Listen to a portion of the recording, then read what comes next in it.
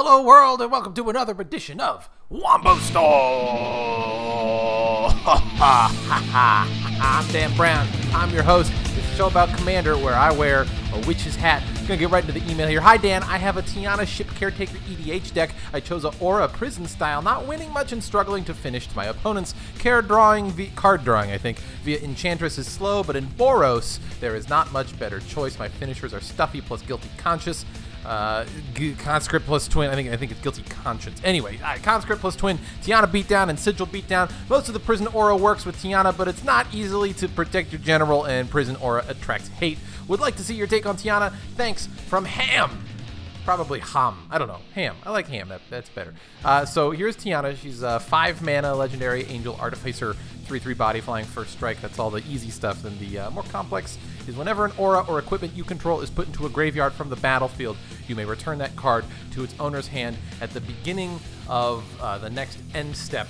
Interesting ability for her. It's a little bit narrow in that it's only auras, not just enchantments generally, which makes it a little hard to understand what Ham means by a prison-style deck, because prison normally, I think, means stacks, like enchantment and artifact-based ways to force all players to sacrifice permanents, to kind of grind the game to a halt before it even starts, at least at the most competitive tiers of Commander. And so auras don't do that as much. Equipment doesn't do that as much, so it doesn't naturally synergize with Tiana. Might not be the colors you'd pick normally for prison, but I guess that's what they're trying to make happen, along with an Aura strategy, an Enchantress draw engine, Stuffy Doll combo, Zealous Conscripts combo, Sigil of the Empty Throne beatdown, and Tiana beatdown. That's a lot of sub-strategies for one Commander deck, and in my experience, if you're, one of the biggest reasons that decks underperform is because they're being pulled in way too many different directions, right? If you have kind of like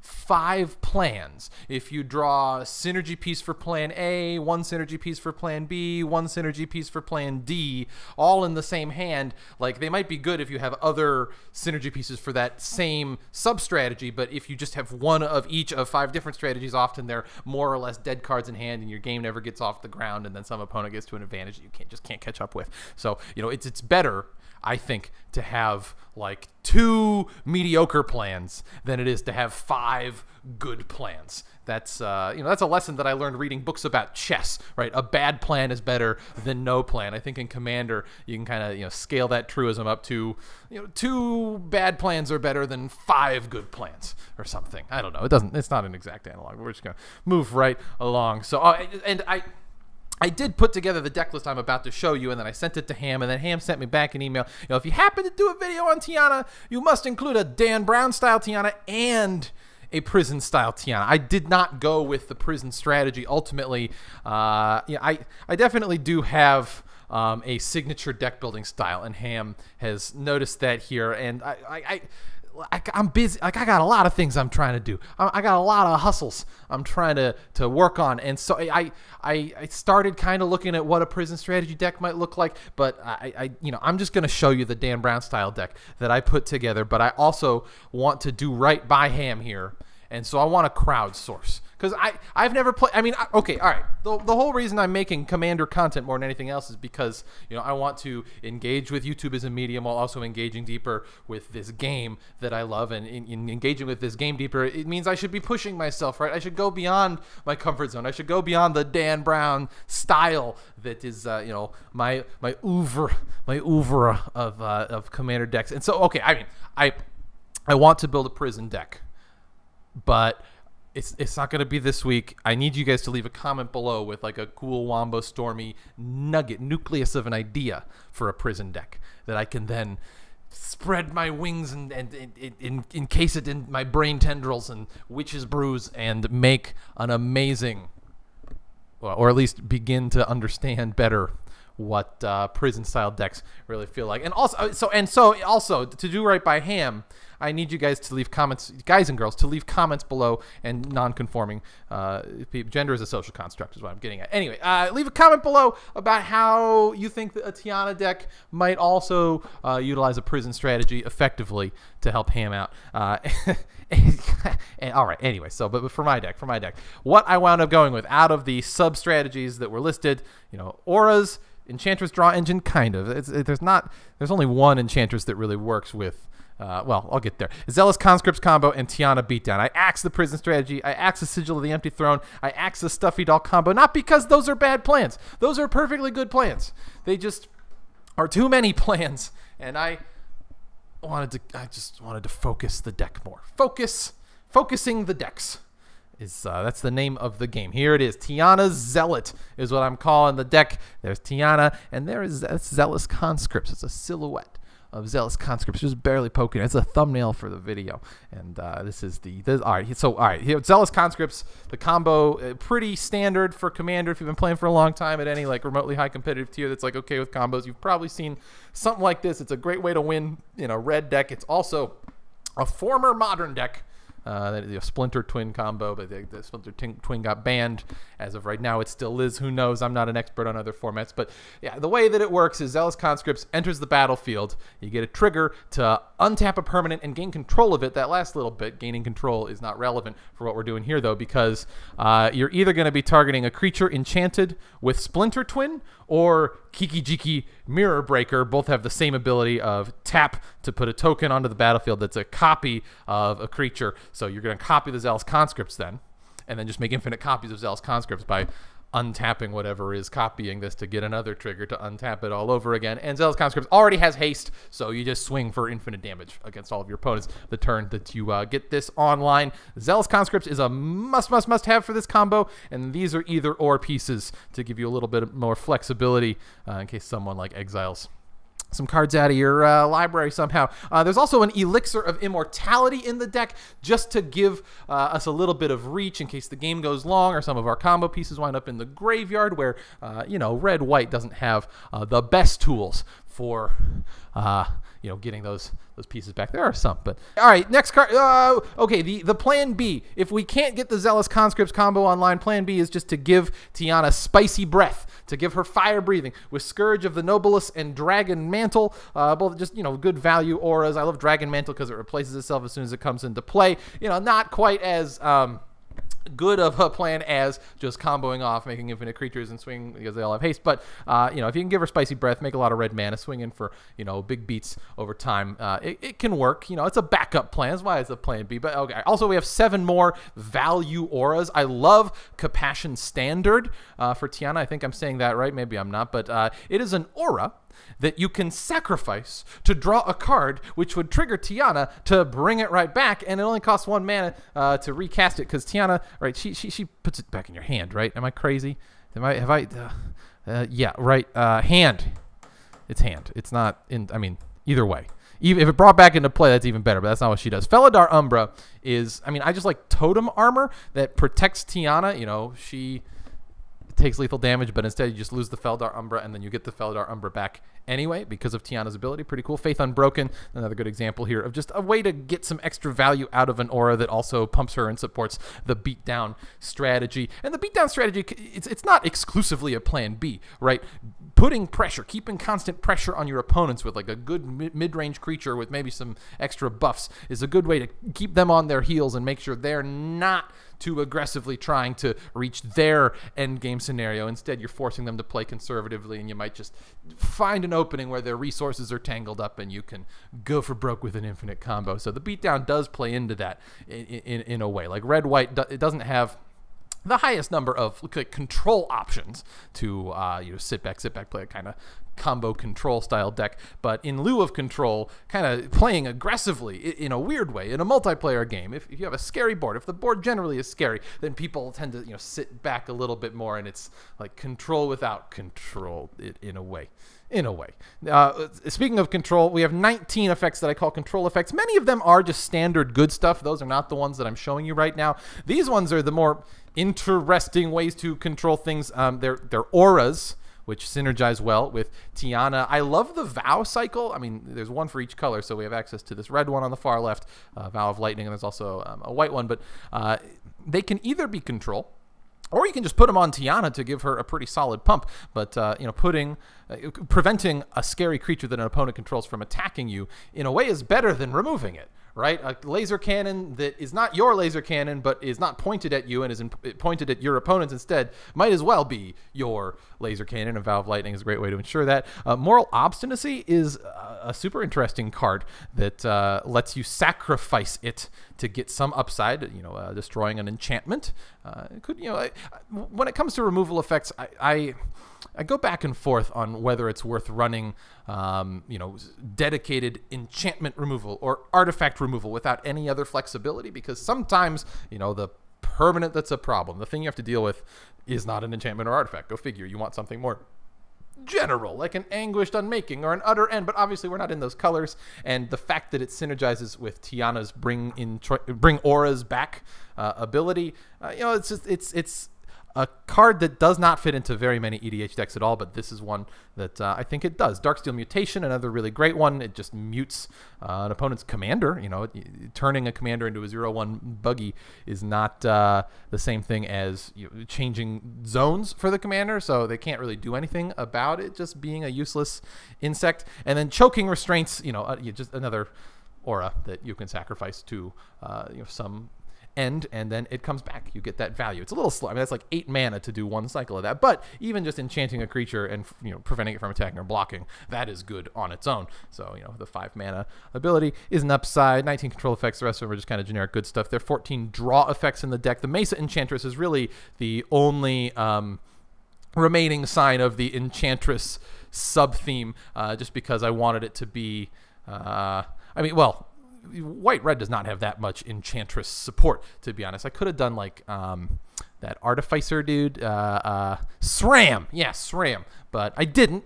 So, I don't know. Comment below. Is that a good idea? Bad idea? I don't know. Check out the full deck list. Rogue's Gloves. Good way, you know, once you punch in with an evasive creature, draw some cards. And, you know, equipment are also brought back by Tiana. I chose not to go with the equipment sub-theme as much as the enchantment sub-theme, just because the equip cost is a tempo loss, blah-de-blah-de-blah. And Sword of Fire and Ice, I mean, this is an expensive card, so obviously if you don't have it in your collection already, you might not want to pick it up to put it into this deck, but it is just really good for drawing cards. Red, white, hard press for ways to draw cards, and these are all ways to do it that also synergize with Tiana just a little bit. The other card draw effects I run in here are just like generic colorless good stuff draw effects, like, you know, Mind's Eye, etc. Not, you know, mana-wise the most efficient ways to draw cards, but they are consistent draw engines that turn after turn after turn continue to draw you more and more cards, and so, you know, ultimately can make up for the mana that you sink into them. No deck should go without good card draw, because there's never an excuse, because there are good options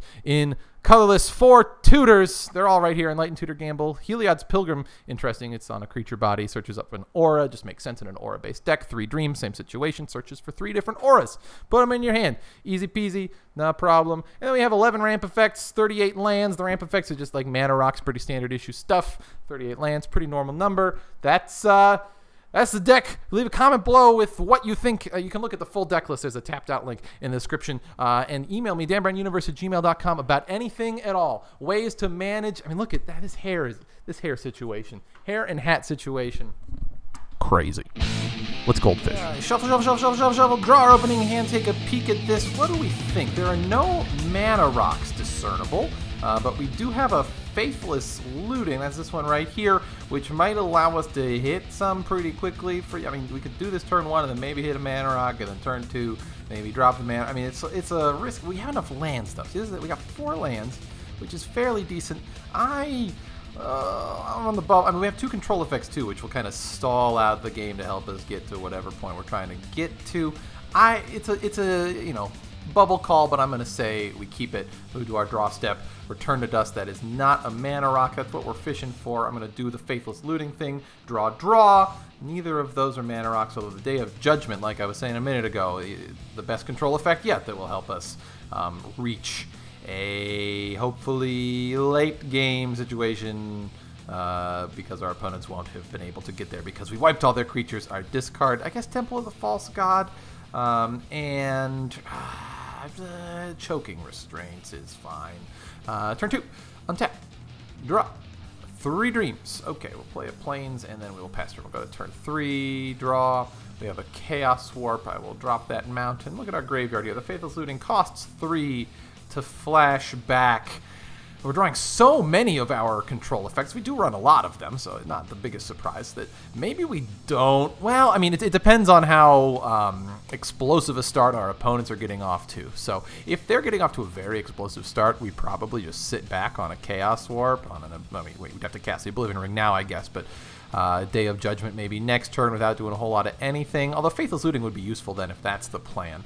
The more I think about it, like unless our opponents are really getting off to a fast start and we want to hold up that Chaos Warp, I do think that the Faithless Looting is the best plan, Chaos Warp, allowing us to tuck any permanent into our opponent's libraries. So yeah, let's say for 3, go ahead and get that Faithless Looting back. Go ahead and move that to the exile pile. Draw! Neither of them being mana rocks. Okay. And then, I mean, Chosen by Heliod is just a little bit underwhelming. It does replace itself with help, which helps us like kind of get through the deck a little faster, hit our land drops, all that. And we have plenty of control effects. I mean, 3 dreams can be a blowout sort of a play. Can help us, get Splinter Twin, which can help us win the game. But yeah, I'm gonna go with Return to Dust. I'm gonna discard a Return to Dust. Maybe you disagree with that, but we're playing against a Goldfish. Who's to say what our opponents are doing? There's a Mana Rock. I like that Mana Rock. Go ahead and drop that Soul Ring, and that would be enough to drop Tiana. Or we could, you know what might be a better plan? Let's just say that our opponents have been building a pretty big board. It's just time to reset. Let's just reset. All those little value creatures have got in play. The first like mid-rangey scary threat.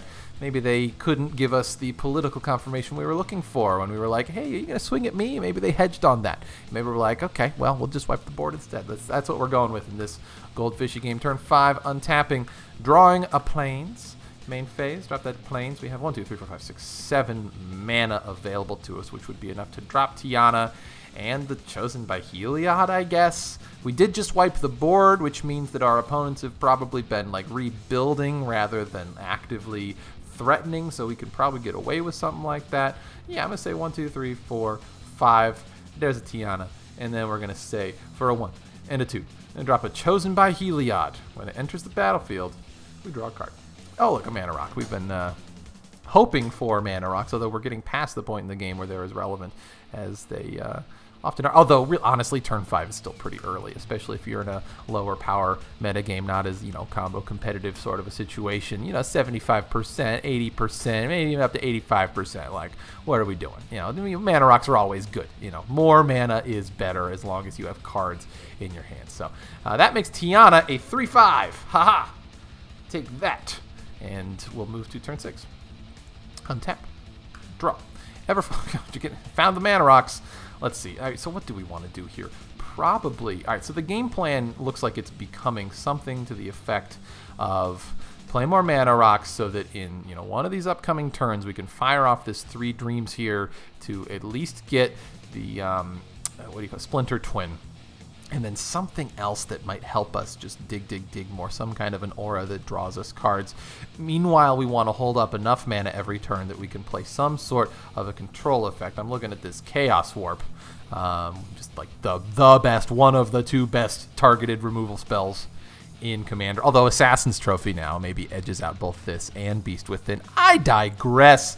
Let me see. So we're definitely going to play at least one of these Mana Rocks. Everflowing Chalice makes the sequencing a little bit complicated because we're in a position where we could put 3, we could kick it 3 times, put 3 counters on it, but that would leave us with 4 mana for a Chaos Warp. Yeah, you know what? I'm going to say that's what we're doing. 1, 2, 3. I'm going to kick this 3 times. And it's not the most conservative line because artifacts can be dealt with, and so if someone's trying to have some critical turn where we don't have the mana available, but I also don't think that most opponents are going to assess us as being the most likely to have the removal effect that disrupts whatever sort of critical turn they're trying to take. So I'll say 3 counters on the Everflowing Chalice, taps for 3 mana, and then we'll pass turn, right, and then during someone's turn we'll go ahead and Chaos Warp something that looks like it could be a problem. Go to our turn 7, untap.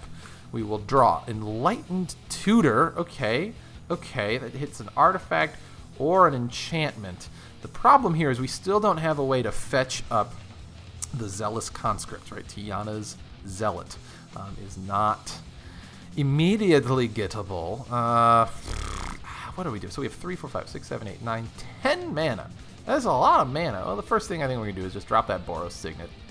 Then that leaves us with 9 mana, which, I mean, definitely enough to use that Enlightened Tutor. I think, I mean, we could, yeah, I think we definitely have to do 3 dreams. 1, 2, 3, 4, 5. Okay, we're going to get that 3 dreams. And I'll resolve that in a minute. We'll also probably wind up Oblivion Ringing something. Okay, we'll probably do that. And then we'll cast an Enlightened Tutor at the end of the turn before ours. So we'll have to... This is how I would probably... Well, I wouldn't shortcut it quite like this in a real game because I have to resolve the tutors individually. But I do love utilizing little shortcuts when I'm playing with, you know, a play group that I trust of friends. And just, you know, saying, hey, I'll resolve this tutor in a minute, but first I'll finish my turn and then pass turn and then resolve the tutor to save everyone a little bit of time. If you haven't started thinking about little gameplay optimization strategies like that, you'll start doing it. You know, start figuring that out. That and board management is kind of the minutia that makes the experience of playing, you know, as you get better and better and more experienced, just even more streamlined and elegant. I don't know. I love this game, guys. I love this game. So, all right. So what are we doing? Okay, 3 dreams. The first dream. Where are the cards I can even target? Okay, so the first dream is Splinter Twin. Okay, then probably Sage's Reverie to draw cards. All right, we want to draw cards. And is there any other aura that draws us multiple cards? I don't know that there is. I'm going to go ahead and just cycle through all these. Well, so Compassion Standard, turn after turn after turn, can grind out some card drawing value. Let's go ahead and snag it. No reason not to. We will put these into our hand. We'll shuffle our library. Oh, okay, so that is resolved. And then we'll resolve the Enlightened Tutor. So one more time, FNF3. This will allow us to grab an artifact, though, which...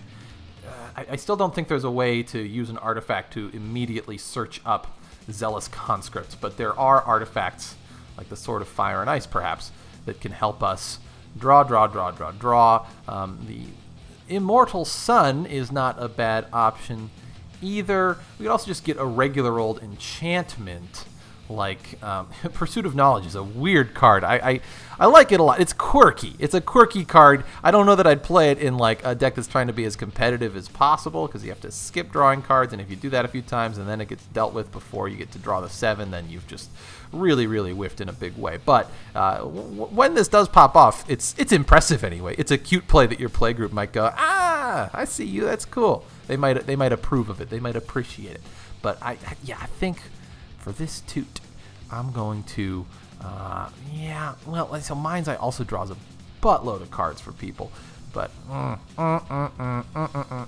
this would be just 3 mana total to start immediately getting value, and it kind of contributes to, I mean, we're not adding any power to Tiana for the beats, but, oh, man, oh, okay, all right, Immortal Sun, final answer, we're putting that in our hand. I mean, we will draw it for turn, I should say. It's on top of our library, and untap everything. We just drew that already. Main phase, look at this. We got 3, 4, 5, 6, 7, 8, 9, 10, 11 mana, which Immortal Sun makes the sequencing a little bit weird because then everything costs 1 less, so we could use 6 mana, but then this doesn't cost 1 less because it doesn't have any generic mana in its cost, so 6, 7, 8, 9, not the worst, although we would probably want to play the Compassion Standard. That's 10 mana, and I said we have 11 available.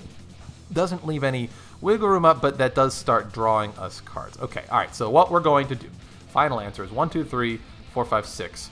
Drop that Immortal Sun. No more Planeswalkers, all right?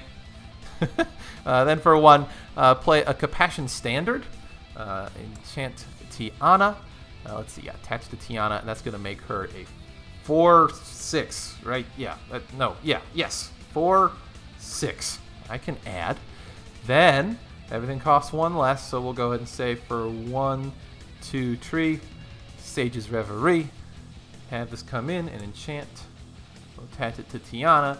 She's going to get +3/+3, and then we'll draw 3 cards. So that's going to make her a 7/9. So, okay, yeah, those beats are getting real now. She's in 3-shot territory, and then we draw 3 cards. Here we go. 1, 2, there's the Zealot conscripts. Oh, things are popping off. We're going to start combat. We're going to swing for 7. We're going to end our turn. We're going to move to turn 8 right now. Untap everything. Draw. Inspiring Vantage, which is a bad land to draw right now.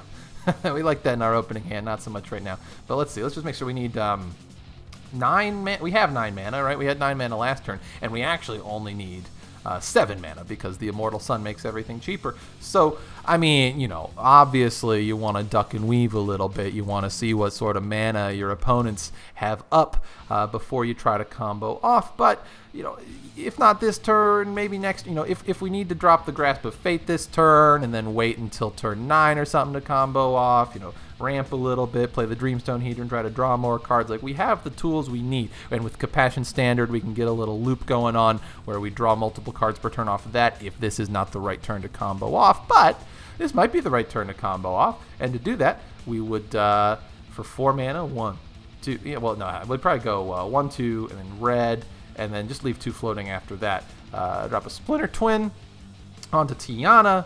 Hope that she doesn't get removed in response. That would be awkward. I'm not going to draw an arrow. I'm just going to attach it. That's what we want to do. And that makes her +1. It gives her +1/+1, but not that it really matters. Then 2 mana floating. Oh, and I already paid 1 more than I needed to. So 3 mana floating for 5.